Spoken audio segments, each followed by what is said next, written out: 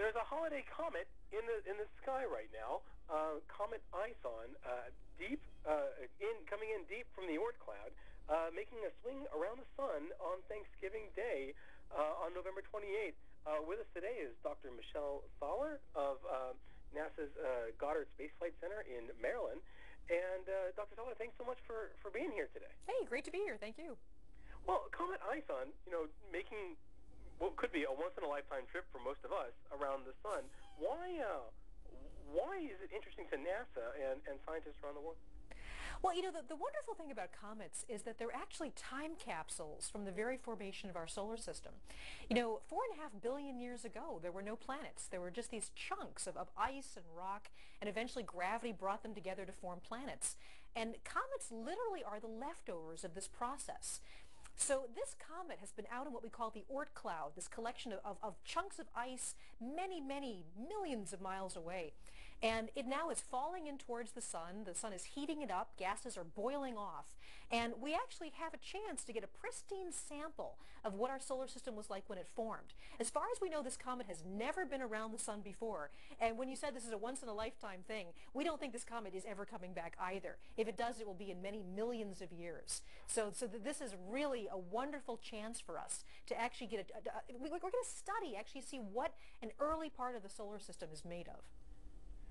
Well, that sounds great, and it seems though that ISON has really dominated amateur astronomers and NASA and professionals around the world for the last year, and we know that there's a lot of folks watching it now, spacecraft and observers alike.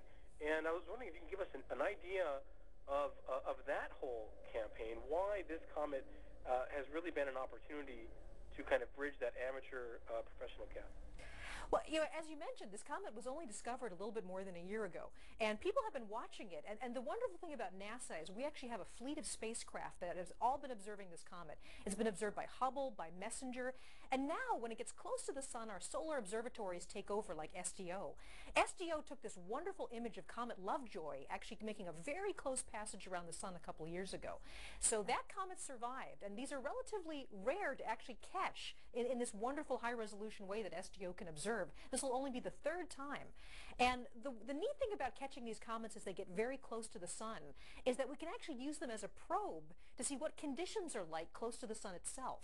The magnetic field, the solar wind, it actually gives us a chance to actually throw something in there, see how it reacts as it goes around the sun. And we're going to learn more about the way the sun works as well. Now, we had heard a lot of predictions and forecasts over the last year that ISON could be the comet of the century, or it could fizzle out in a big whimper. And you mentioned just the survival aspect of this pass coming up on Thursday. And what are the odds that this comet could get obliterated by the sun when it swings within, what is that, about 730,000 miles? That's right. It's actually going to go just, a little bit less than one diameter of the sun away from the surface of the sun. It's getting very close. The odds are something we actually can't calculate because that depends on the intrinsic structure of the comet. The comet, as we mentioned, is lots of ice and lots of dirt. We really don't know how dense it is. We know it's about 2 billion tons of ice. It's about 1 mile across. But we don't really know how easily it's going to be pulled apart as it goes around the sun. If it does survive the sun, then we should be in for a really nice show.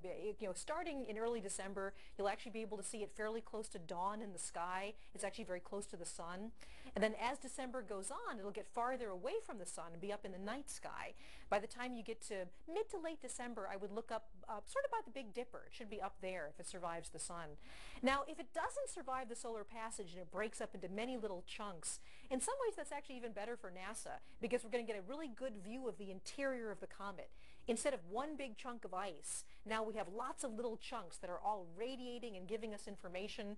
So it sort of depends, the amateur community and the professional community, we're definitely going to learn some wonderful things about this comet, whether or not it survives the solar passage.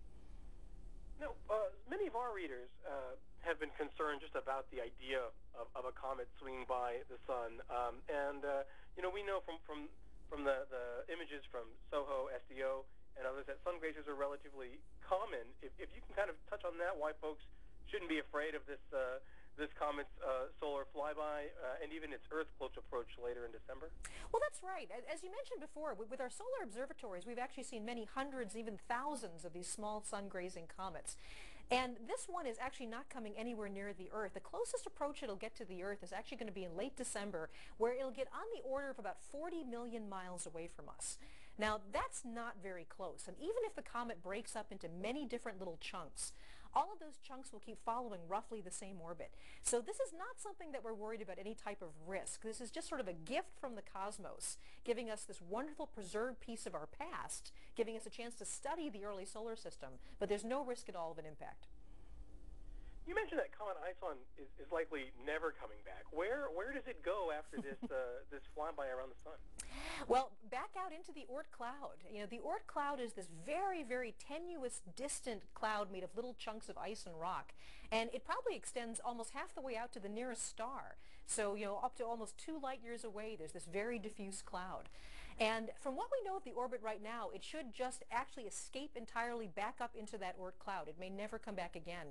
And if it does ever come back again, it'll be in many millions of years. So yeah, this is a once-in-a-lifetime chance to see this comet.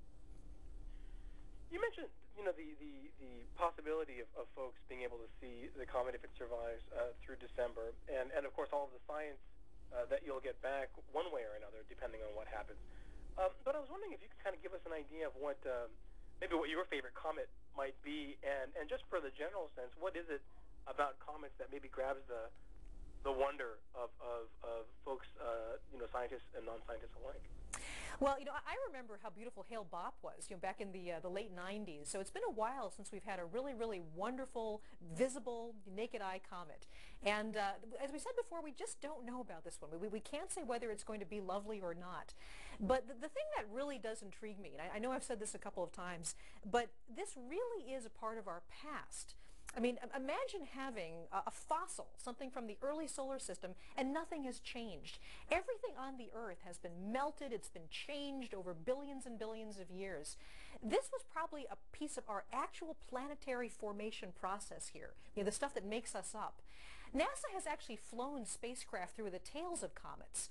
And when we did that, we actually discovered amino acids, which are the molecules that make up our proteins, you know, the basis of our DNA. These sorts of things are actually inside the tails of comets themselves. And one of my favorite comet events was actually when we had the Stardust mission, which literally impacted into a comet. This was in 2005 on July 4th. We actually flew something to smash into a comet so we could see what was inside. We find lots of organic molecules, different kinds of ices. For that particular comet, there were even things like spinel crystals, things that make up gems. So they're wonderful pieces of the pristine cosmos and a chance to study where we came from. And I guess throughout history, there's been kind of a stigma, it seems, associated with visible visible comets, like they're harbingers and whatnot. But it seems like there's not, you know, there's a little more to that aside from the visible, you know, celestial show. You know, I was just wondering if you had any thoughts about what really makes comets, to folks on the ground, non-scientists, you know, what really just grabs them when they see them in the night sky?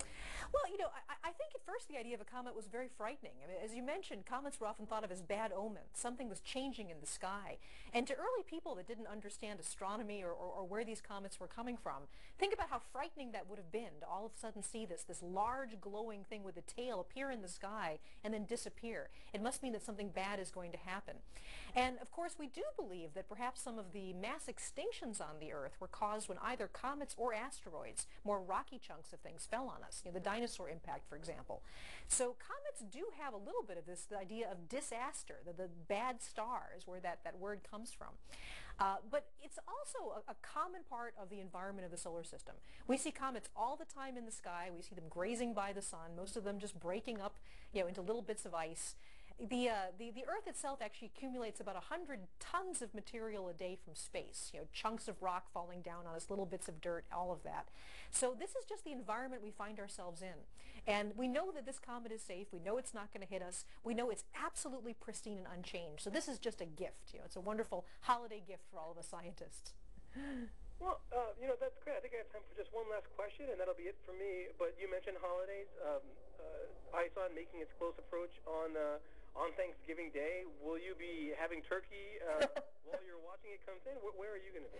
Well, the funny thing is, I think the astronomers will be working through Thanksgiving. While many people are home roasting their turkeys, the sun is going to be roasting this comet, and that's what we want to see. You can actually see live downloads of images. We're going to have a Google Plus Hangout. So if you go to our website, go to www.nasa.gov/ISON. And Thanksgiving Day, we hope to actually have images downloading live. We're going to be having commentary about what the comet seems to be doing. So it's going to be a busy day for a lot of us at NASA. Great. Well, we can't wait for that. And thank you so much, Dr. Thurman, for all of your help today. And looking forward to the event. Great. Thank you very much.